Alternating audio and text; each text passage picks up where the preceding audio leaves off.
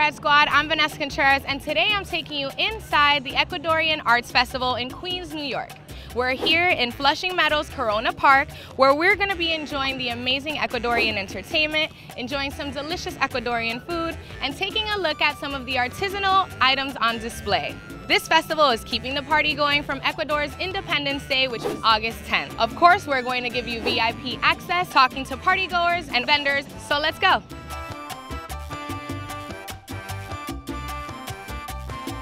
Vendors and partygoers. All right, Brad Squad, I'm just gonna take advantage that I have Byron for just a second. He's been on the move today making these ices. Byron, can you tell me a little bit about your family business? My mom started when I was a little kid, probably when I was 10 years old. She started with one car, that one right there. So far we have 5. And we have our juice stand right there. Okay. And we actually go to every street fair. We have been attending to Manhattan, Connecticut, White Plains, Westchester. We go all those places with our traditional drinks, and we also make traditional Ecuadorian food. And how many different flavors do you have when it comes to ices? In total, I would say we have around 12 to 14 flavors. And then you're topping it, you have a special topping. This is a special sweet milk. Yeah, so we have our juice stands, juices, we have also ice creams. We try to do a little bit of everything. My major goal is to become a chef. Byron's already getting ahead of me. I kind of wanted to ask you, what's your American dream? My American dream, I would say, live with my entire family and grow with a small business as a family as well. You guys are doing that. Can you tell me a little bit about your immigration story? You guys coming from Ecuador. Yeah, well, so I came here, yes, when I was 10 years old. We started all the way from the bottom, like I would say collecting bottles from the garbage. That's how we started. Oh, and wow. I'm a DACA student. I got the visa when I was in school, and I still got that, thanks God. And like my major thing is just to put a business, open my own business. That's, I think, what everybody's looking forward. Byron, I'm not going to take up any more of your time. Thank you so much for sharing with me. And I might have to try one of these ices. Sure. Pues deja probarlo. Déjamelo un ching ching nada más. Yeah. Thank you, Byron. I get it. This is where it's at. Ecuadorian ices.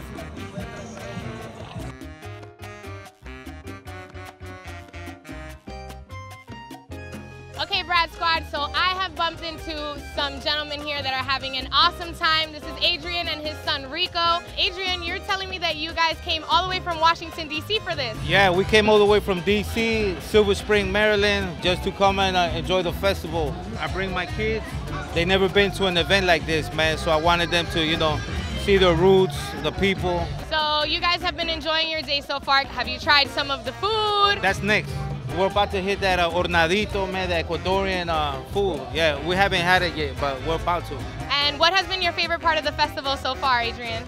You know, the environment, the people, the love, man, you know, the music. You know, you don't hear this type of music every day, not in D.C. In D.C., there's not a lot of Ecuadorians. My kids never had the pleasure of going to Ecuador, so by being here, you know, feel the music, the people, man, you know, la sangre de ellos, man. This is their bloodline.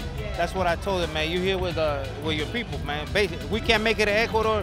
We're gonna make it to Queens, man. Flushing para el evento, man. You know what I mean? Perfect. And Adrian, can you share with me a little bit of your family's immigration story? My mother and father, you know, they migrated from Ecuador back in the early 70s, and then, you know, they had the pleasure of having me here, man. So, you know, then I have my kids here. This is the country of the opportunities, man. You know what I mean?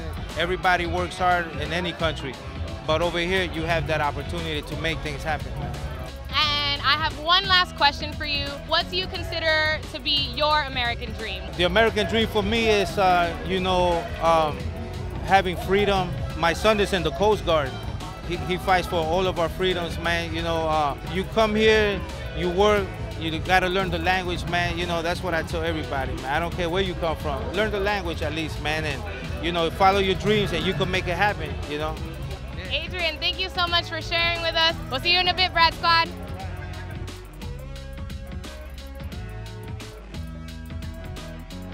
Hey Brad Squad, I am here with Maria Shakari, who is one of the performers today, and she will be performing some traditional indigenous Ecuadorian music.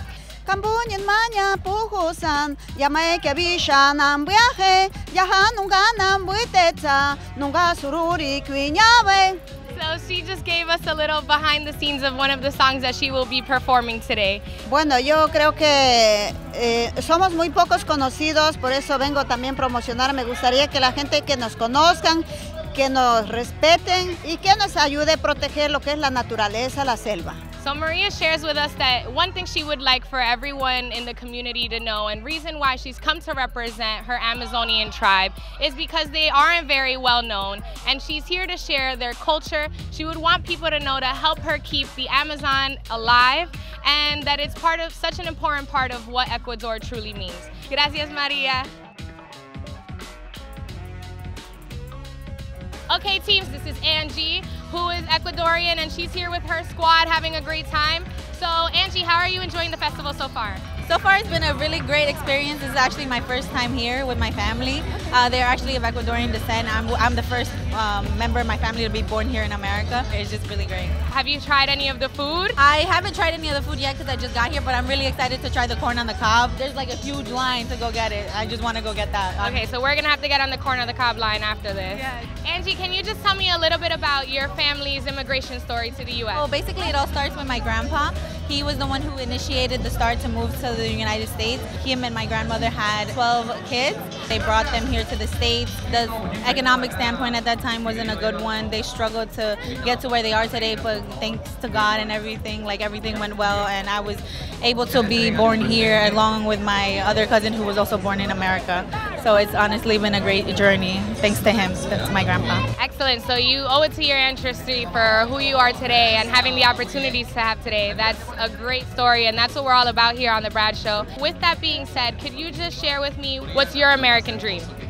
My American dream, honestly, is for everybody to come together as a family, because we're all human beings. We're all the same race, no matter where you come from. We're all human beings at the end of the day, trying to provide better for ourselves and our family. And I honestly think that's what the American dream is, being together and as a community and loving each other, because I feel like there's like so much division in this country, and it's so much hatred when it's not supposed to be like that. Like we're all here for the same thing. We want our families to prosper, and I feel like we could do that together.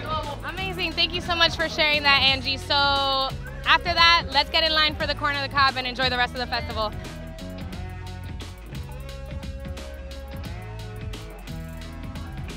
Okay, Brad Squad, so that's a wrap for today at the Ecuadorian Arts Festival. We got to experience some great Ecuadorian food. I got to meet some great new friends. The music is still going in the back, which we will be enjoying for the rest of today, and I hope you guys had a great time today. We'll see you next time, Brad Squad.